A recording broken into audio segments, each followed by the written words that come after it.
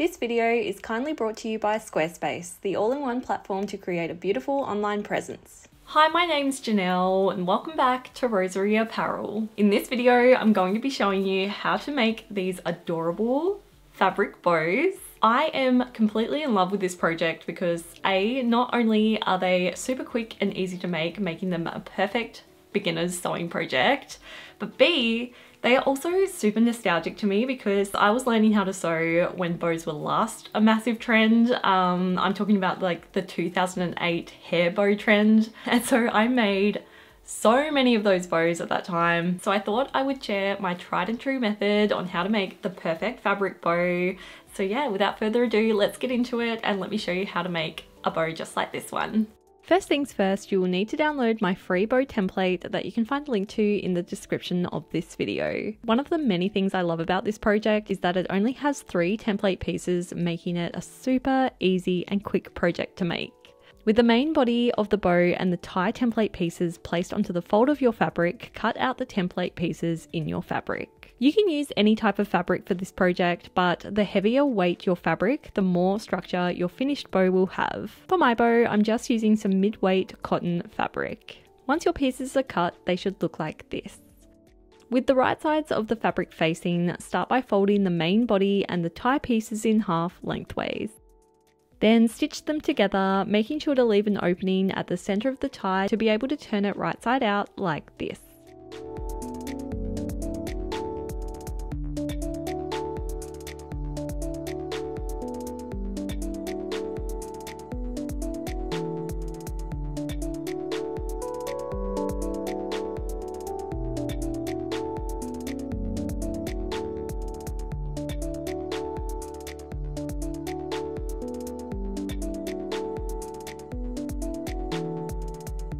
Trim away the excess fabric.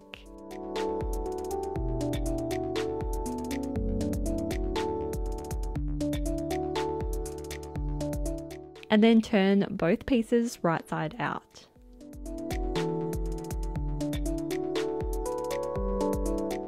The tie piece is a little bit fiddly to turn right side out, so I recommend using something like a dull knitting needle to push the points out.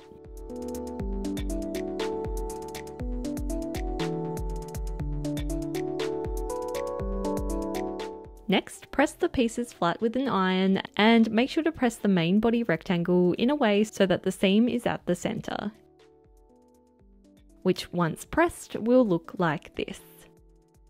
Next, with the seam facing out, which for some reason I have not shown here, fold the main body rectangle in half and stitch the shorter ends together like this.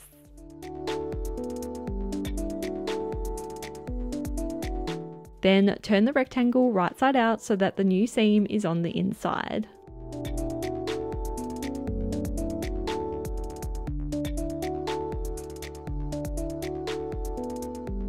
Next, take the small square centerpiece that we cut out earlier and fold 2 of the opposite ends in by about 1 centimeter or half an inch.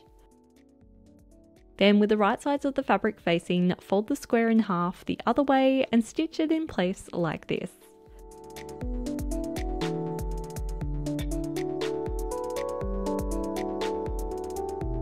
Snip away the excess fabric and then turn this tiny rectangle tube right side out.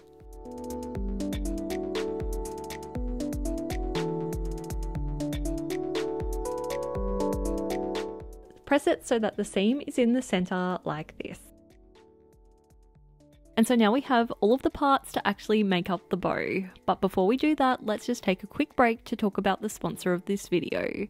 This video has been very kindly sponsored by Squarespace, the all-in-one platform to create a beautiful online presence and launch your passion project. Whether you'd like to start making and selling your own products, create a beautiful portfolio to showcase your work, write a blog, or simply create any website of any kind, you can design and create your dream website all by yourself with Squarespace. You simply select from their range of beautifully designed templates, and once you've chosen your template, you can then change it up as much or as little as you like. You can change everything everything from the overall layout of the website to all the fun things like the fonts and colors with just a few clicks, no background or knowledge needed in coding whatsoever. I have personally been using Squarespace to run the Rosery Apparel website and online store since 2016, and I honestly could not be happier with the platform. Not only does Squarespace make running a website so stress-free and easy, I was literally able to create my whole website in just an afternoon. And as someone who's been running my online store on Squarespace for over 8 years now, I can say without a doubt that Squarespace have thought of everything to make sure that your customers have an incredible user experience. Checkout is seamless for your customers with simple but powerful payment options. You can accept credit cards, PayPal, Apple Pay,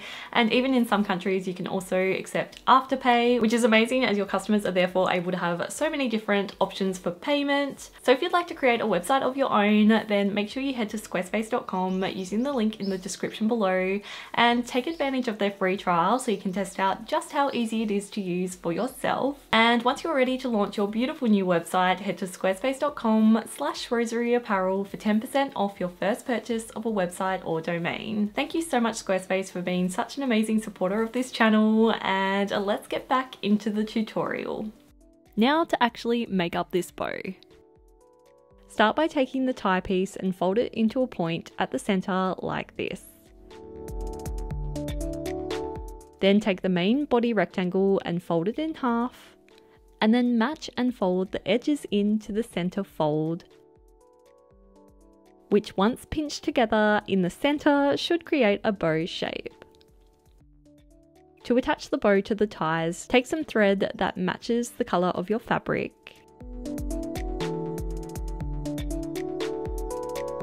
And then wind the thread around the two pieces to join them together.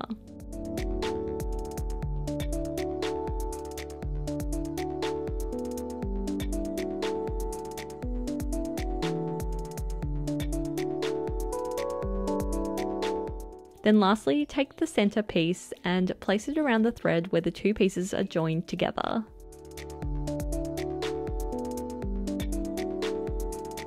Then again, using a matching thread, stitch the folded edges of the center piece together at the back of the bow.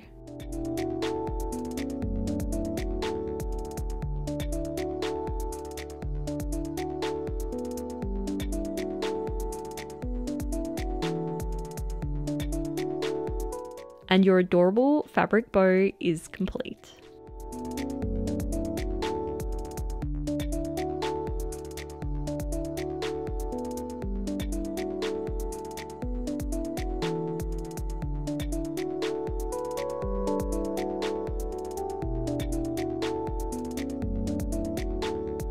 So I hope you enjoyed this video and that you're now inspired to have a go at making some of these adorable fabric bows. You can make these fabric bows into whatever you like, but I actually like to stitch a little clip or a hairband at the back to be able to make it into a hair accessory like I'm wearing in my hair today. If you do have a go at this project, then I would love to see it. So please feel free to tag me at Rosery Apparel when you share your photos on Instagram so I can see them. And if you did enjoy this video, it would really mean a lot to me if you could give it a like, and make sure you subscribe to my channel for more sewing type videos like this one. Thanks so much for watching this video until the very end, and I'll see you in the next one.